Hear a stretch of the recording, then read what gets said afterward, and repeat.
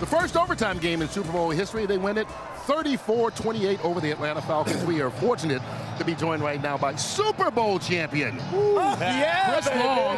8 years with the St. Louis Rams, winning about 4 games a year. You finally get to the Patriots and you win one in your first season. Yeah, man. I mean, that game, it was like being a part of the worst nightmare you could ever dream up.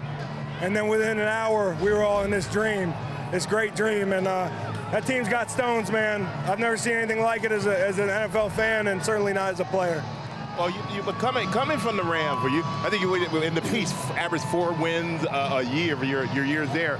What is the mentality when you walk into the locker room as a Patriot your first day? What's the mentality? I just want to do everything I can to help the team, whatever my role is week to week, whether it's playing 3 technique, playing 9, playing less snaps, being more of a third down guy in the playoffs. I mean, we got a bunch of guys like me who came in and decided we're going to do whatever it takes to make the team better. And that's what we have 53 guys like that, including the greatest of all time, number 12. Hey, Chris, at halftime, what did Bill Belichick say to the team? There wasn't much to say. I mean, we put our heads down and kept grinding. I mean, there were guys that had doubts. I mean, I had some doubts, but we had guys like Duron Harmon, who a lot of people don't know, but he's made big plays throughout his career, and he came and said, this is going to be the greatest comeback of all time. And I kind of looked at him like, man, we just need to get a stop, or we just need to score. Right. But we did it. I was standing on the end right when Tom and them started the drive to tie the ball game up.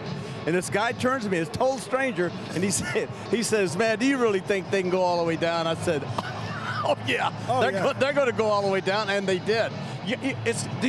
Do you ever get to sit back and say one of these days I'm going to be able to say I was a part of the greatest coach and the greatest quarterback that ever played this game? I mean, I'm already looking at it that way. I was a part of history tonight. A small part, but a part of it. I mean, and it was a bunch of guys that played team football, and we grinded it out. We scratched and clawed to do it. And Tom, at the end, we knew we weren't going back on the field on defense. He ripped their hearts out, and that's what he does. He's an assassin. Obviously, everybody knows Howie Long is your father. Now you've got the same number of Super Bowl rings here. Yeah, we do. I did it in 9 years. It took him 13, so that's kind of sad. But, you know, obviously you guys...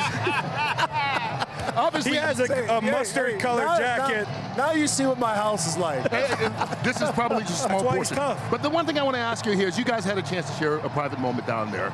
But publicly tell us how it feels to share this moment together here tonight. Man, and you know, not to minimize my dad, he's my best friend in the world.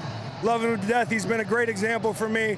But I have my whole family here. I have my son Waylon here, my wife Meg, you know, my mother, my in-laws, my brothers. That's what this thing's about.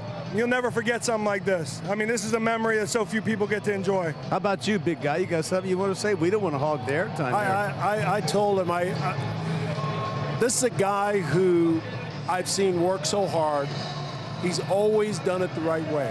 He's always been a great teammate, a great brother, a great son, a great father, a great husband. If anyone deserved the opportunity and to win a championship, it's this guy. I love him to death, and I'm so thrilled for him. This hasn't really sank in for him yet. Yeah, I guess not. I mean, he's biased. I love him to death. We got a lot of guys, man, like me that came in hungry and that came in trying to make, carve out a role for themselves on the team. And that's what this team is about. We set the bar high for performance and versatility and flexibility, and guys meet it because they want to win. They meet coaches' expectations, which a lot of people wouldn't do, but you attract the right people. Yeah, and we listen to Bill, and you know this better, Jimmy, than anybody.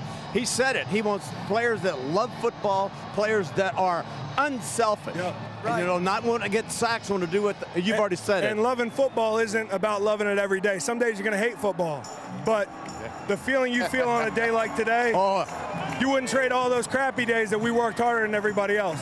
Could you ever imagine this during those crappy days, those days of losing? That's the thing that keeps you going. We got the toughest guys in the league. They showed it here today.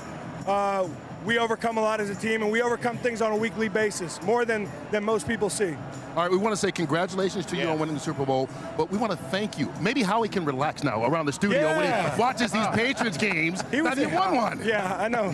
He's nervous. I think he watched more film than you did this week. Did he cry like a baby up here? No. He's crying. He missed it. Give it up, Howie. Go ahead. On TV. Let it go. All your street cred is gone. It's gone. My street cred left years ago. Congratulations to you and all the Patriot players out there and their families.